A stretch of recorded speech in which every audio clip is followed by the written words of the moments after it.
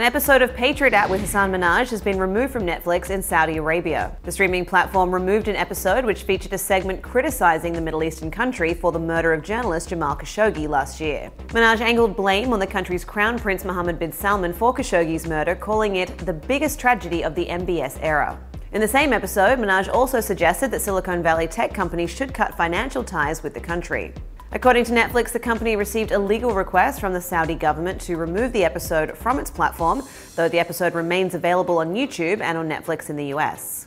A Netflix spokesperson added in a statement, "We strongly support artistic freedom and remove this episode only in Saudi Arabia after we had received a valid legal request and to comply with local law." Minhaj, who hosted the White House Correspondents' Dinner in 2017, left his gig as a correspondent on The Daily Show to debut his Netflix show in October. The murder of Jamal Khashoggi sparked intense outrage across the country, with many in Hollywood taking action. In October, Ari Emanuel's Endeavour company returned a $400 million investment it had received from the Saudi Public Investment Fund, overseen by Crown Prince bin Salman.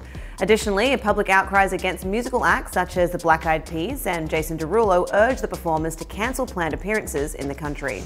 To read more on this story, head to THR.com. For the Hollywood Reporter News, I'm Lindsay Rodriguez.